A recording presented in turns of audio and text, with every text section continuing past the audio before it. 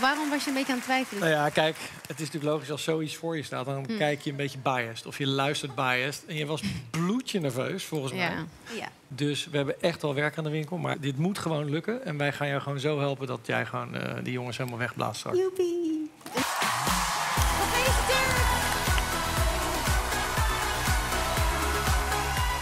Vond je dit optreden nou helemaal te gek? Doe dan even een blauw duimpje omhoog. Yes, en vergeet je ook hieronder niet te abonneren.